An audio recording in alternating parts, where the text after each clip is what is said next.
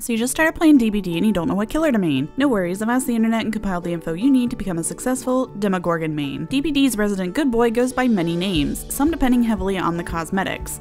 Demogorgon goes by Demodog, Demopupper, Void Pupper, Cumagorgon, BDSM Demo, Demogorgon Ramsey, and many more. Frequently getting the not safe for work hammer on Reddit for that I can't believe it's not a vagina by Georgia O'Keeffe, Demogorgon mains thoroughly enjoy digging buttholes, spreading those bad boys wide with their thick boy fingers before plunging in head first. These mains tend to be rare and are reaching endangered status as the Stranger Things DLC is getting ready to be pulled from the store.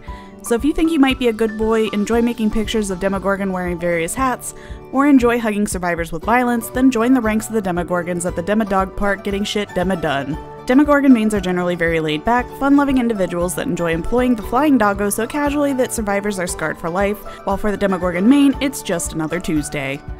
Demogorgon. Who's a good boy?